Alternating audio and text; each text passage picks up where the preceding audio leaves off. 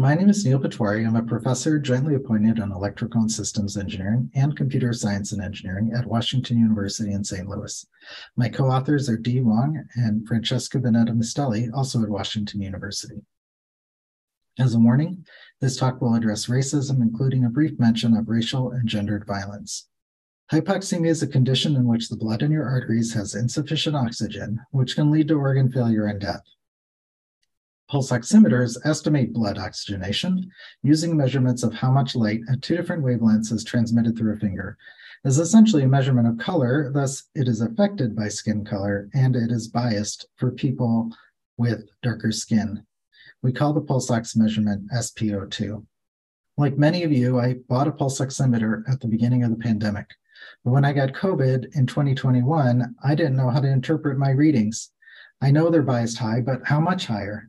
When my parents got COVID and they had never heard of pulse ox bias, what should I be telling them to do with their SpO2 measurements? We were told that SpO2 below 90% indicated that a COVID positive patient should go to the hospital. Hospitals and insurers use SpO2 to decide who should get oxygen via ventilator. SpO2 is still used to decide when a patient can get antiviral medication. And the positive bias for SpO2 for folks with darker skin can give them what Ashraf Fawzi calls false reassurance that they're okay when they're actually not.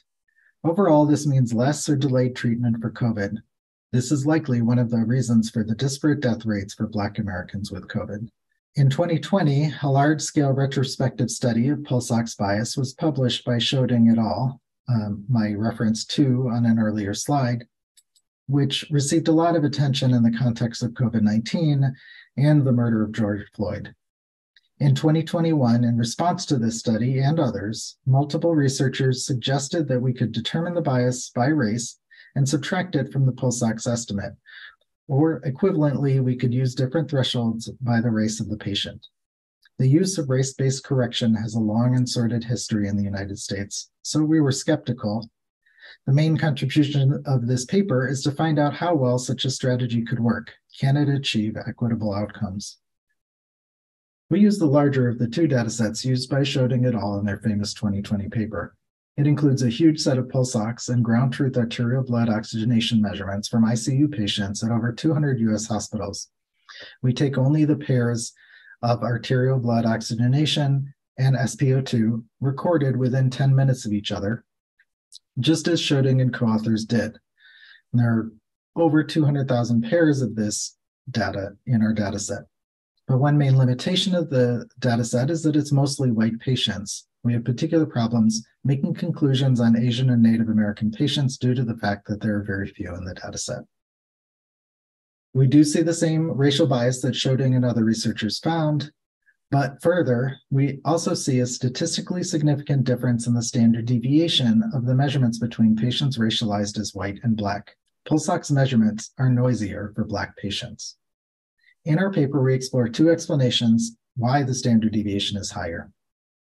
One explanation requires an understanding of how race is constructed in the US context. It's ironic that I'm explaining this to you in the state of Florida, where it is potentially illegal to say this in public education, but it's critical to understand the pulse ox issue. In this explanation, pulse ox is likely biased by skin color. People's skin color varies within a racial group. So why is there more pulse ox variance within Black patients compared to white patients? It's important to know that racism is real, but race is socially constructed. It was designed centuries ago to justify slavery. During slavery, the matrilineal descent rule was formed so that, as Dorothy Roberts says, white enslavers could profit from their sexual assaults on Black women by enslaving any resulting children. Then, after slavery, the one-drop rule was law. Anyone with any Black ancestor was considered Black. As a result of this history, people racialized as Black have a wide variety of skin tones. One would expect that if the SpO2 bias is a function of a person's melanin content, that this wider variation would lead to a wider distribution of SpO2 for a given blood oxygenation level. Now I'm going to discuss the impact of higher SpO2 variance on hypoxemia detection. Hypoxemia is detected whenever SpO2 is below a threshold. The threshold is chosen to manage the trade-off between false alarms or type 1 error on the x-axis And misdetections or type 2 error. The probability of correct detection is shown on the y-axis. This is called an ROC curve, here showing results for patients racialized as white in our data set. The best performance would be at the top left of the curve. And as the threshold is increased, the probability of correct detection increases. But that higher threshold is also triggered more often for someone who doesn't actually have hypoxemia or a false alarm. I add to the plot the ROC curve for patients racialized as Black.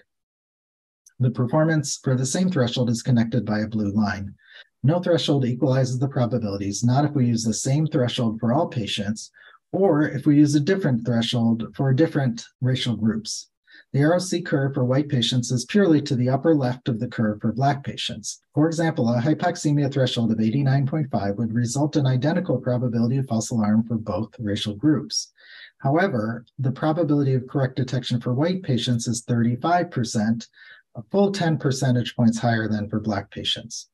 One could set a higher threshold for Black patients of 91.5, which would equalize the probability of correct detection, but then the probability of false alarm would increase dramatically from about 3% to about 5%. False alarms are also costly and should be avoided. So in conclusion, no race-based correction factor can fix the bias problem for pulse oximeters. This may be the consequence of significantly higher error variance. In general, it will be necessary to fix the pulse ox, its measurements, and its algorithms for calculating SpO2, not just adjust the SpO2 output after the fact. Thank you.